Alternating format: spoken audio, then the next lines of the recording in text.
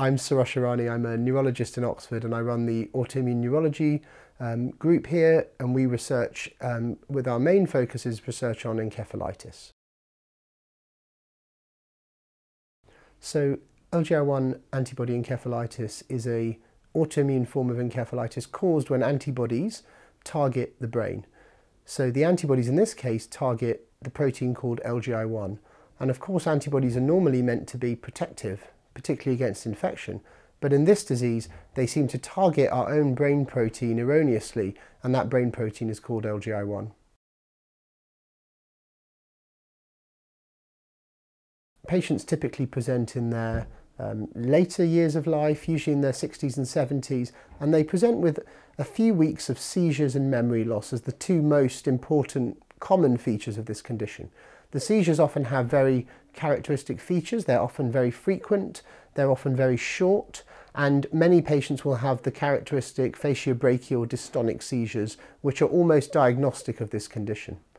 Some patients will also present with changes in their personality. They'll often present with confusion, and a few patients present with a sleep disturbance in addition. So nowadays the disease is diagnosed clinically predominantly because the seizures often present with such characteristic features, and the memory loss is also pretty typical. Alongside all the other features, most patients can be diagnosed purely clinically. However, it's also extremely useful to have a diagnostic test to help guide that diagnosis, and the diagnostic test is of course here the antibody against LGI1, which is detected in the blood, in the serum, more readily than it is in the spinal fluid. A few tests which also help make the diagnosis and typically help when the antibody is not yet available include the MRI of the brain, which can show some swelling in the region of the brain called the hippocampus particularly. Also an electroencephalogram, so an electrical test of brain waves, typically shows a diffuse problem with the brain, which can then be part of the diagnosis of any encephalitis, but certainly contributes to this diagnosis. So the answer to this is pretty straightforward in that nobody really knows what causes this condition. It's something we're actively working on, and the first clue we have is that patients have a genetic predisposition to this condition.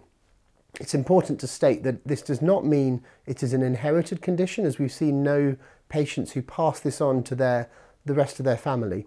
But what we find is that a molecule which is intimately involved in the way the immune system crosstalks within itself, known as an HLA molecule, is abnormal in around 95% of patients with this condition. It's almost a universal finding here. We are working on this more intensively at the moment because this is a really exciting clue to try and figure out what might cause this condition.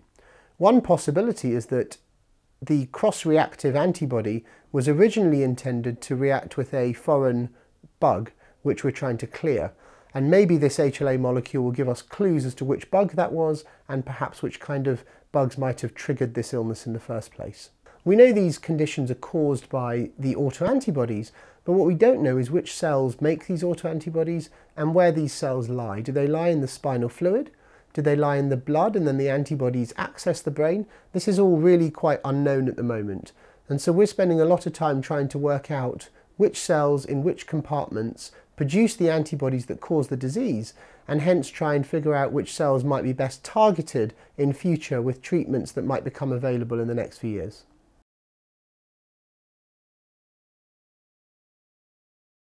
Most patients with LGI1 antibody encephalitis are treated with a variety of immunotherapies which essentially suppress the immune system and try to reduce the production of those antibodies. Steroids are probably the most used treatment, and we find them very effective in reducing the number of seizures, but also sometimes quite rapidly improving the cognitive and psychiatric deficits seen in the patients.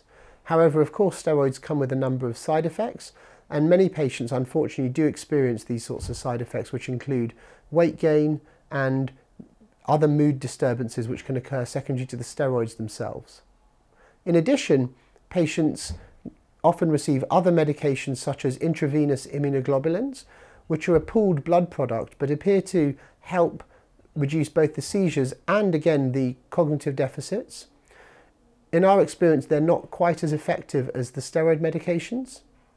And then finally, the other medication or the other intervention that can help is an intervention called plasma exchange, where we will often put patients through a 3 or 4 hour procedure where they have their blood washed of large molecules such as the autoantibodies. And the idea is we deplete the blood of the antibodies and return the rest of the blood to that individual patient. And this often gives patients relief of a few weeks from the antibodies and gives the other medications a chance to kick in. The final thing to say is that lots of patients will have anti-seizure medications, traditional anti-seizure medications, and currently the jury's out as to whether they are required or whether they are surplus to requirements in this condition. The outcome of patients with LGI1 antibody encephalitis is still a matter of future research. From what we see in clinic, we know that many patients are left with residual cognitive, psychiatric, and some social issues. Firstly, we know that memory is an ongoing problem. Sometimes personality change is a problem, and emotionality seems to be a problem, where patients often cry at otherwise relatively minor stimuli, for example, watching a film. We also know that patients have a number of problems with mood and anxiety in the long term, and these are very difficult to treat sometimes, but require special attention because there are medications which can help. In addition, we know now that fatigue is a problem with these patients in the long term.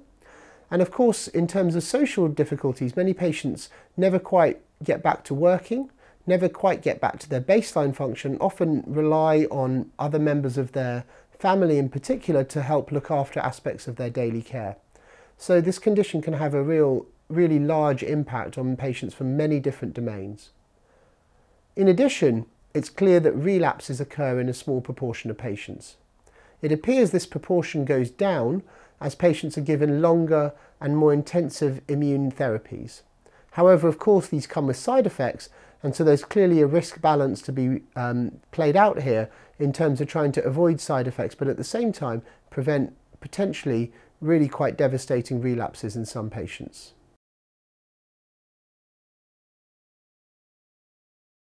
Some of our current work in the Oxford Autoimmune Neurology group is aimed at trying to improve these outcomes both by understanding them in the first place, and we're surveying many of the patients that come to our clinic to understand more about them, but also then to look at whether the interventions that patients have received and the types of therapies and their duration and the nature of the dosing affects their outcomes in the long term.